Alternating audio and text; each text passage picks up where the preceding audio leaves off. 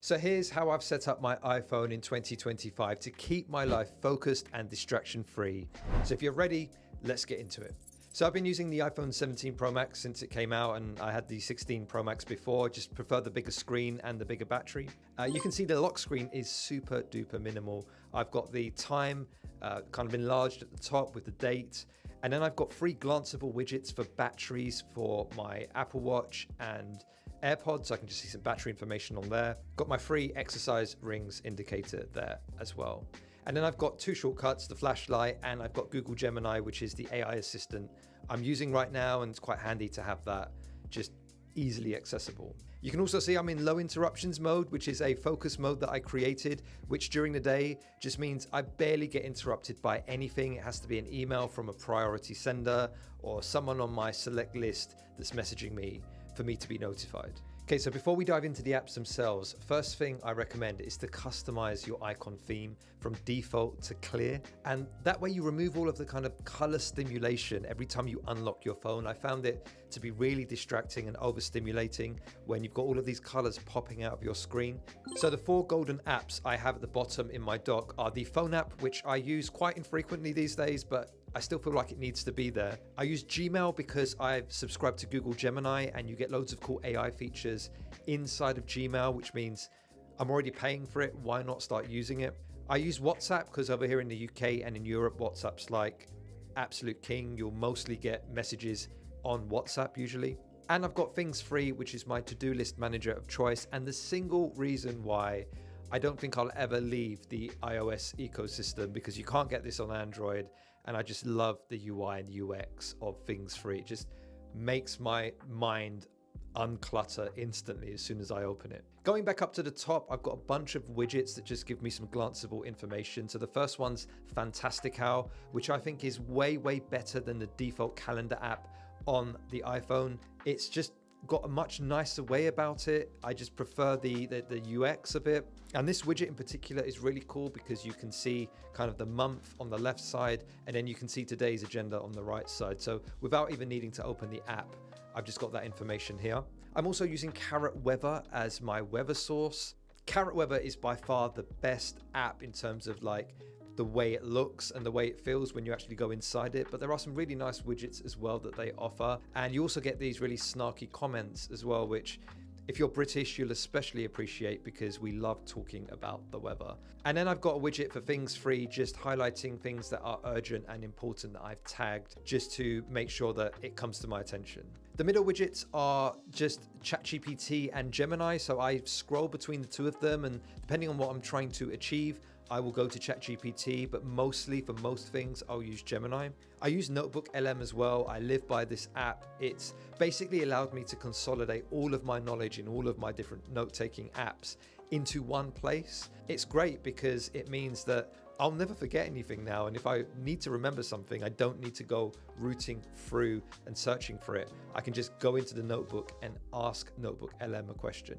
And if I want to take quick notes, I will just use Apple Notes because it's by far one of the best note-taking apps out there. It's the best app that Apple have made. It just works really well. And you can see I've organized my notes into projects, areas, resources, and archives.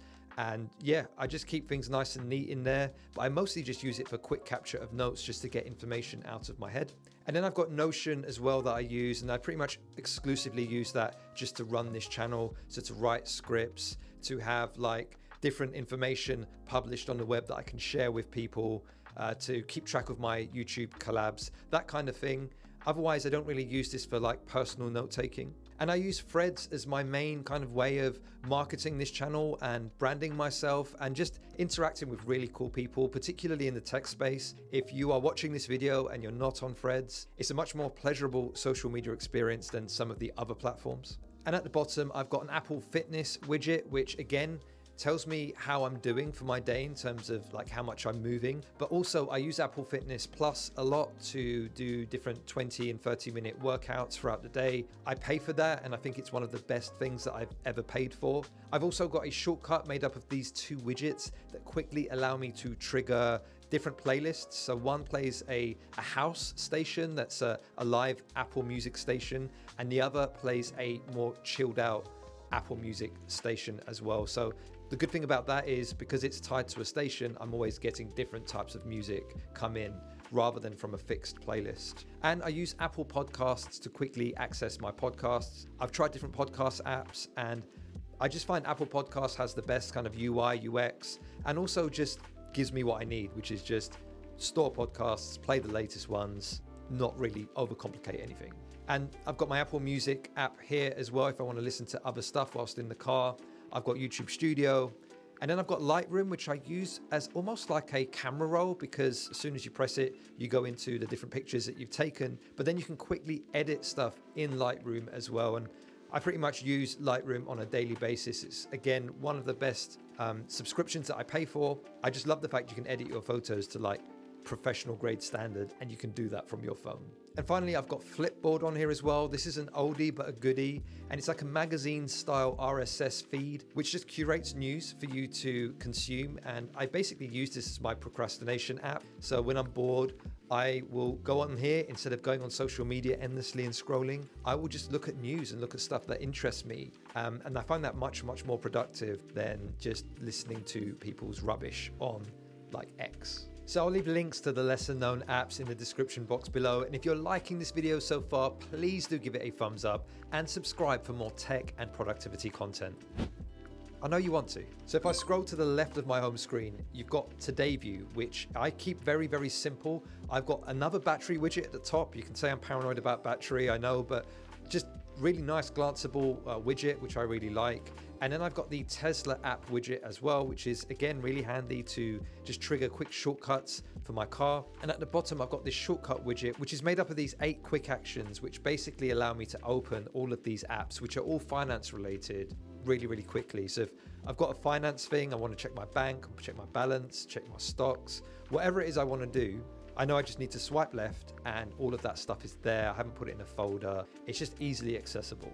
And then I've got like a secondary experimental page where I just mess around with apps that I want to try and just see if they're worthy of keeping and using, or maybe even making it to my home screen. So the first one's Grok that I've been playing with, and I really love the fact that Grok is slightly different to the other AI chatbots in that it kind of gives you more real-time information because it's linked to X. And so I find myself using it for very specific information, maybe like real-time information about a football game and stuff like that. And also the voice mode is really useful because when you're speaking to the voice, when you get a response, you can read the text before the voice actually reads it back out to you, which means sometimes you can get a bit more of a quicker interaction because you can already read what they're going to say. And as far as I know, there isn't another AI assistant that does this yet. I'm sure the rest will do it as well. But right now I found that really useful that I can speak to it and actually read what it's going to say before it's actually said it. I also use Perplexity, but again, quite sparingly, and I use it to summarize YouTube videos. If there are long YouTube videos and I've got a long list of things on my watch later that I want to learn about, sometimes I'll just spend a few minutes getting Perplexity to summarize those videos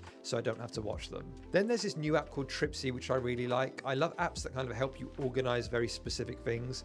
And for this, it's organizing your different trips. You can organize your itinerary. You can say where you're going to go and when. You can upload document information on here.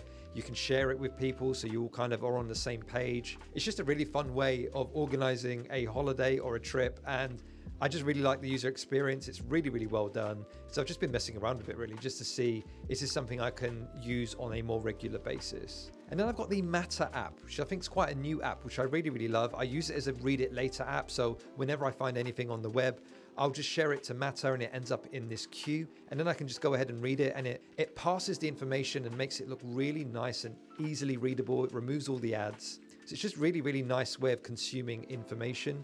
It does more than just act as a read it later app though. It actually reads my emails and picks out newsletters and does the same thing. So I can really quickly and easily read newsletters as well outside of my email app. And it's also got a discover page, so it kind of learns what you like and curates articles based on your preferences, which is also really handy. So I'm actually just using it as a read it later app just because I really like the way this app is designed.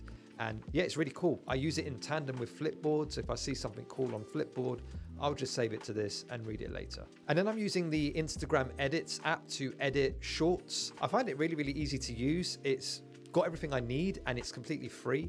So yeah, if you're not using this or you haven't tried it, it's a really good alternative to CapCut, and it gives you free captions. So if you're a content creator, it might be worth using just for that. Oh, and by the way, I've mapped my action button to trigger Super Whisper, which is basically an AI dictation app. So if I see an email and I want to quickly reply to it, but I don't want to type, I can just trigger the action button, say what I want to say. It will automatically format my words into an email structure. So I've started to actually make use of the action button because for about 2 years, honestly, I really didn't use it much. I think where it's placed on the phone doesn't really help. So hopefully you found this video useful. If there are apps that you absolutely live by in your app stack, then leave them in the comments below. I'm always happy to try new apps and just curious to know what other people are using. I have been absolutely loving the Super Whisper app, by the way. So if you want to know more about that app and how I use it on my phone and my Mac, I'll leave a link to that video at the end of this one. I'll see you there.